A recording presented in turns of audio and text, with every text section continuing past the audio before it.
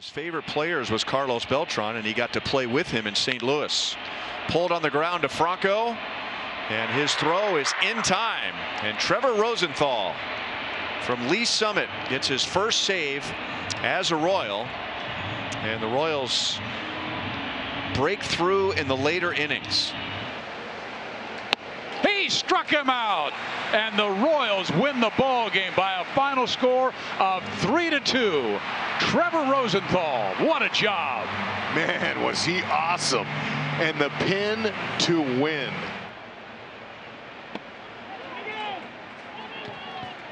They ring him up, and the Royals win the first two games of this series. They have their first series victory over the Minnesota Twins since September of 2018. Fantastic contribution by all tonight. And a slider's hit on the ground. Franco, they're going to try and turn it, and it is in time to end the game. That's what he needed. A little wrinkle, little breaking ball there, and to relieve. Oh, that's a gutsy play to go for a double play right here. This is not an automatic double play ground ball here. They had to hurry. But it was nice. Franco's hot on defense now all of a sudden.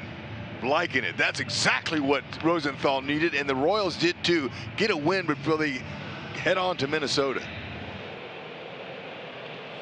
Yep. 3 fastballs and down he goes, and that's 1 out in the 7th inning.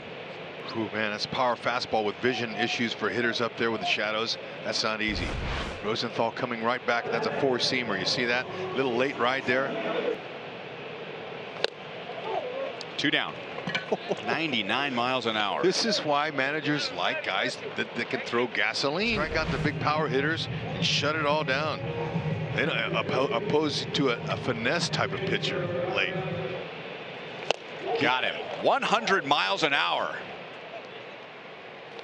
So the Royals split the doubleheader today. Both games had the final score of 4-2. Available for the second game of the doubleheader, and he does get it done very quickly.